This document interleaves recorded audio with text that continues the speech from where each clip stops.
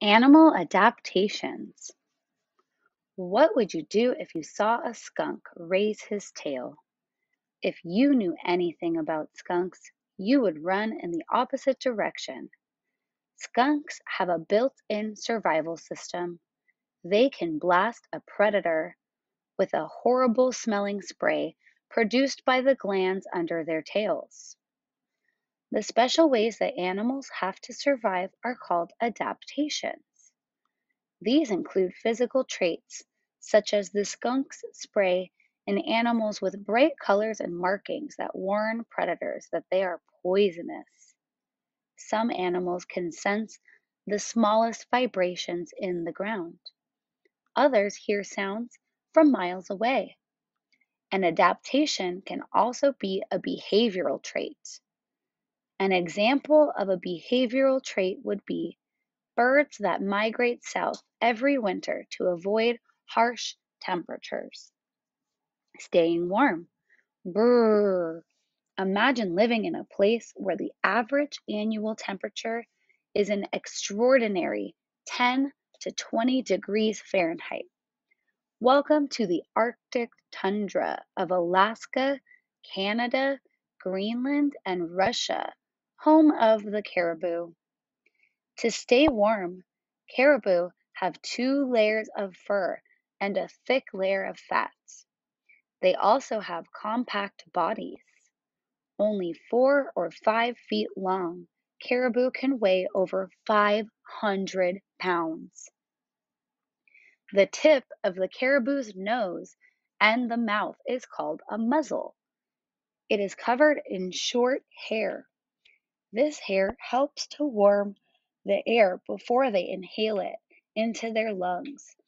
It also helps to keep them warm as they push snow aside to find food. Finding food. Every day, a caribou eats over 6 pounds of lichen. Caribou have unusual stomachs. The stomach's 4 chambers are designed to digest lichen. It is one of the few foods they can find in the winter. Even so, caribou still have a tough time in the coldest part of winter when their food sources decline. That's why they travel from the tundra to a large forest area where food is easier to find. When the melting snow dribbles into streams, they know that it's time to return up north. Insects in disguise. Look closely at the photo of the tree branch. Can you spot the insect? It is a phasmid. Some phasmids are known as leaf insects or walking sticks. Phasmids look like leaves or twigs. These insects can change colors to really blend in with their surroundings. In this way, they are camouflaged from predators. It's as if they disappear from sight. These insects are nocturnal, which means that they are active at night. This is another adaptation that helps them avoid predators. It's hard to spot these insects in daylight, let alone at night. Water, please. In Florida's vast Everglades ecosystem, the dry season is brutal for many plants and animals. Alligators have found a way to survive these dry conditions in the freshwater marshes.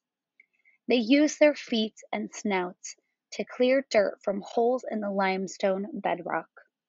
When the ground dries up, the alligators can drink from their water holes. Other species benefit from these water holes too. Plants grow there. Other animals find water to survive the dry season. However, the animals that visit alligator holes become easy prey. They normally motionless alligator may pounce on them without warning, but luckily alligators eat only a few times each month. Many animals take their chances and revisit the alligator hole when they need water. In the end, it's all about survival.